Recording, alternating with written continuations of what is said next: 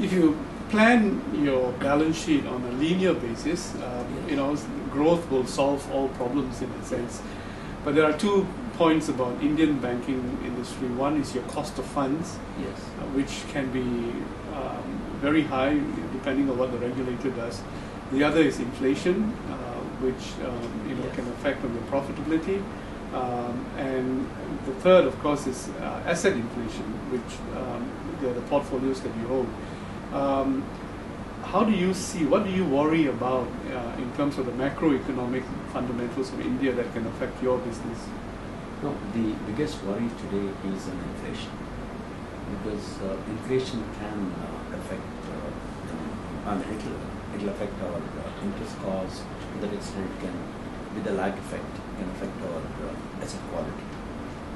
But otherwise, as the margins are concerned, we should be able to maintain, for the simple reason, ability to pass on the incremental interest on deposit is still intact. So, we should be able to pass on another 50 basis point increase if it happens. If the inflation doesn't come down and policy rates moves up, and another 50 basis point, the corporates will be able to absorb. The reason is, 10 years back when this happened, the corporate balance sheet was not very strong. Today, the corporate balance sheet is quite strong. They, as an interest component, their absorption capacity is better. But if it crosses 50 basis point, I'm a little worried. It may start impacting. But 50 basis point increase can be a challenge with small businesses. So we clearly see risk coming in from there in case interest rate further goes up. Oh. So we have a challenge there, right? The inflation is not controlled. But our reading is, I think inflation should get softening. You think there will be softening in inflation? I think so. That's what we feel. But India is not very good at managing its core inflation. I think food prices and today housing costs. It's a country where there's a lot of inefficiencies, and on top of which there is a lot of government subsidies that are very difficult to remove. What do you think India really needs to do to deal with inflation? Actually, the internal discussion that we have within ourselves and with the regulator, given the conditions in the country, core inflation may be around 5%. You can't expect. In the past, about 2 years back, we're targeting a medium-term inflation rate of 3%. But today, core inflation may be around 5%. We'll come around to that thinking. If the economy is growing at about, say, over 9%, when there is a pressure, actually the first beneficiary of the governmental program today is the purchasing power of the small man. And the first demand comes in the food and the nutrient food.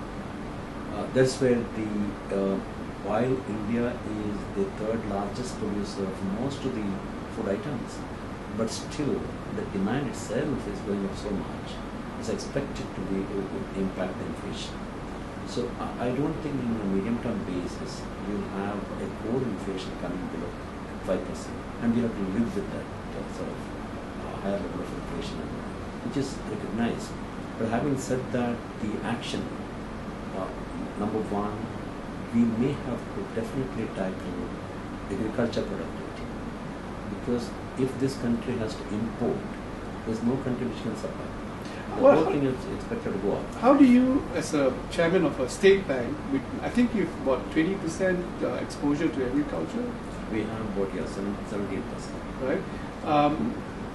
How do you view what needs to be done in the agricultural sector in India? And traditional bank lending effectively meant that you write off a lot of that loan. So it's more like a state-directed lending policy. In fact, a lot of foreign analysts don't appreciate that element of state-owned banks in India. What do you think needs to change in the agricultural sector? Actually, a lot of things need to change. As I said, the productivity is quite low. The land holding is small. We don't have post-harvest capacity built. So from the farm to plate, 50% of the produce gets wasted. So there are quite a lot of things that has to happen. It is in its making.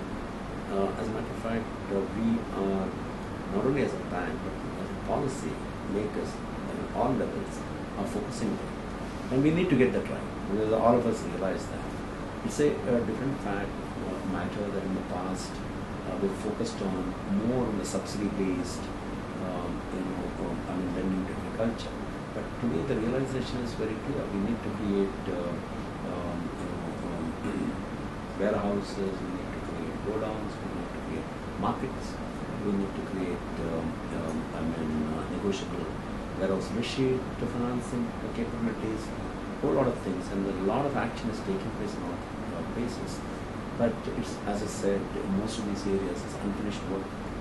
But the intent to work on this is very much there. And how banks themselves lend to the agricultural sector or are involved in the agricultural sector, is that changing? Do you see it's how? Really changing because the point is, while we talk about 60% of our population dependent on agriculture, the fact when you go on the ground is not that 60% are dependent on agriculture. It's a small part of the 60% but actually depend on agriculture.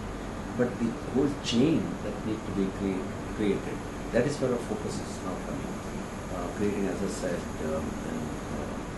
post-harvest capabilities and a whole lot of things. They're all there. The government has been going in the direction of increasing its stake in the state-owned banks.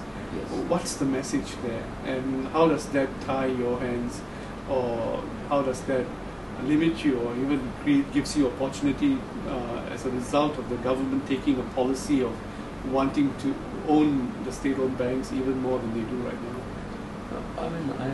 Let us look at it slightly differently. First, as a banking institution, if you look at Basel III requirement, there is a need for capital. The biggest challenge for bankers today is not whether government has ownership, but the biggest challenge for bankers today whether you're able to support your growth by capital. That's the biggest challenge across the world. So if that is so, the capital is a must. Now, your ability to raise capital is directly linked to return on equity. And given the regulation, the way it is evolving, if you look at the norms for liquidity, norms for, I don't think it is possible to raise such a huge capital. With this as a background, I would say government agreeing to bring in capital to meet the capital adequacy requirement is positive at this point. Okay. Very, very positive. The government would have said, I have so much of a constraint in terms of budget. How can I bring in capital? Where do you go for the capital? That's the first one. Second point, it gives you leeway. So, for example, if you take Union Bank from me, we have a capital adequacy of 55. The government will do 55%. Government can come up to 51%. That means I have 4% space. I'm growing at about 25%. My book is growing at 25%. That means I need capital. In case government increases its stake to 58% or 60%, next round, after a year or so, I can go for a right issue. But the government will also bring in other minority shareholders. So you have an ability to support growth. That's the first point. Second point is, in Indian situation, whether government as an owner has constrained the performance of the banks, the history doesn't show any way it has negative impact. It is totally ownership neutral. If it is not so, in 2010 and 2000 to 2010, to look at all the numbers, we compare with the private sector banks and public sector banks. The numbers of public sector banks are substantially improved, be it profitability, productivity, or the growth. So it is totally ownership neutral. Why it is so? The government is represented on the board by one member who looks at the government policy implementation, which is equally true for private sector. They are not away from that, except that the government is not represented by the government. But otherwise, there is total autonomy for me as a chairman and managing director or my board to perform. So it has no point in time hindered our ability to compete and the farmers.